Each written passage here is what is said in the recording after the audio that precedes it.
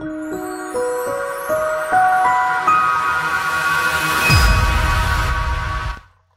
it's Georgia here from Ramblings of Geo. Welcome to this month's challenge, which is tic-tac-toe. We decided to use a theme where we would include circles, so everybody had to include circles. As you can see here, I am cutting out some circles on a bit of burger wrapper. Now, I decided to scrapbook my very good friend's wedding. Happened in April last year, so I've taken quite a while to get round to it. But basically, this paper was from the evening's like sort of snacks that we had. So I kept some of the paper that was clean, and I knew that I'd use it eventually in my smash book. So I'm using this paper as the circle theme from tic-tac-toe. I went through the central line and decided to use arrows, circles and washi tape. As you can see here, I'm rummaging through to find some washi tape to use. Haven't really got that much washi tape in the grand scheme of things, but I quite like this box. It's just nice to keep everything together, and it's nice and tidy, not too overwhelming. So here I am trying to construct my layout. I think I end up doing about 4 pages in this book in total. I kept quite a lot from their wedding, like invitations and things. I'm using a Smash product here, which is a pocket for one of the pages. So what I end up doing is putting in their invitation and order of service inside there, and that photo that's laying on top of the pocket, I do end up sticking that onto it because I think it covers the pocket up but makes it, I'm like utilising the space well. So I'm sticking my circles down. That's their save the date card, so I'm using some washi to stick that down, which is a really good way of making flaps and things inside smash books. I've stuck that in with some washi tape, which is from the Twilight or Creekside collection from One Canoe 2. So here I am going through there. I've got 2 order of service, one was mine and one my husband's, so I kept one intact and then I've cut one of them apart. So this one, I really love that photo of them, which I think is from their engagement. So I stick that in, so you can lift the flap up and have a look at that photo. And then on this page, I stole one of their wedding photos off of Facebook and printed it out. And in their ceremony, they had a lovely story about a dinosaur. So I cut that out and I've stuck that in to use as the background. And then I stick that photo of them over the top. And then I've got a couple of petals which were used. I can't remember if they were table decorations or used instead of confetti, but I kept a couple of them, and I use a brad and basically pin it to the photo.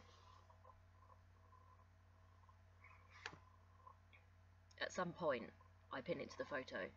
I have sped this video up 4 times. It didn't actually take me that long, to be honest with you, but I spent a lot of time watching videos in between, so I've got little moments where I'm kind of dithering and not really doing anything. As you can see here, I use my scissors just to poke a little hole through the fabric petals, stuck my brad through and poked it through the photo. So that means they're sort of held together but they splay out nicely. I've got this cupcake case, like a decorative one, so I stick that in as well because I took that from the day. I had like a clutch bag full of like little bits of memorabilia from the day. So that's in.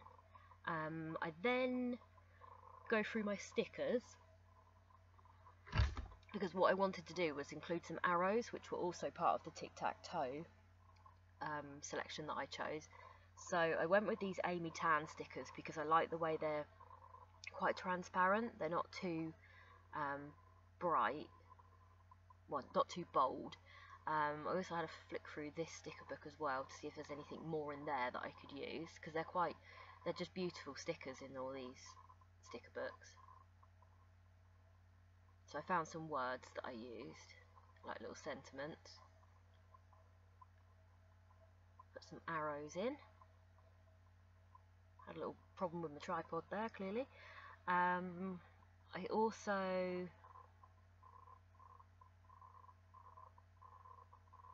put some, oh here we go, we're going on to the second page now. So yeah, I stick the photo onto the pocket, which covers it up, makes it look a bit more decorative and looks like it has a bit more of a meaning.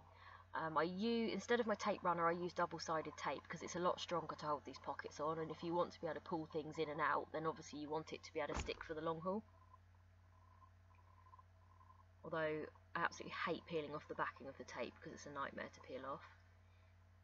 So I went with the pocket to kind of finalise the 4 pages. What I'm sticking tape on now is off the cake box in the evening. So they had a selection of cake layers, and everyone could just help themselves to a box and take what they wanted. But it had their name and the date and everything printed on the box, so I thought that would make a nice background. As you can see here, I'm rubbing off ink because my photo, for some reason, the ink was coming off onto my hands, so I don't think it printed very well, but kept it all in anyway. And then I've got our photo booth print there, which I love. Little cake sticker. Got a lovely little tag sticker there from the Amy Tan. Put some more washi tape on. I love that pink tape, it really went well with the rest of the photos. Just going through now and sticking on loads more stickers out of the sticker book that I've got. Just writing look here, or look inside, I write on there just in case anybody I know likes to look through my Smash books, they know, and a little arrow to point it out. And then I went with sticking the date on, so these are Heidi Swap numbers. And then I love these stickers, they're just so cute, such a good size, and I used the navy because I thought it went with my friend's suit. And then I do journaling on it. What I love about Smash books is that you can just journal anywhere, so I journal in sort of corners, I write up the pages sideways and everything. I just love that you can just fill in the gaps wherever you want. It's so freeing to use these books, you can just do anything in them. So as you can see there, I'm writing up the page along the side.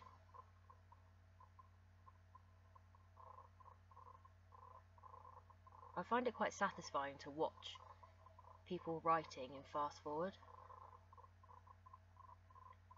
And then as you can see, so there's my circle. I've got 2 of them for the tic-tac-toe, and a flap that has washi tape on. And then we have got arrows, well, more washi tape and some arrows.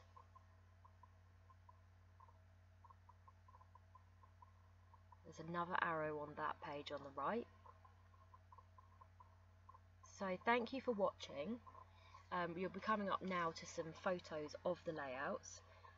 Check out the links below and don't forget to subscribe to see more from the UK Scrap Addicts creative team. I'll see you next time. Thank you very much. Bye bye.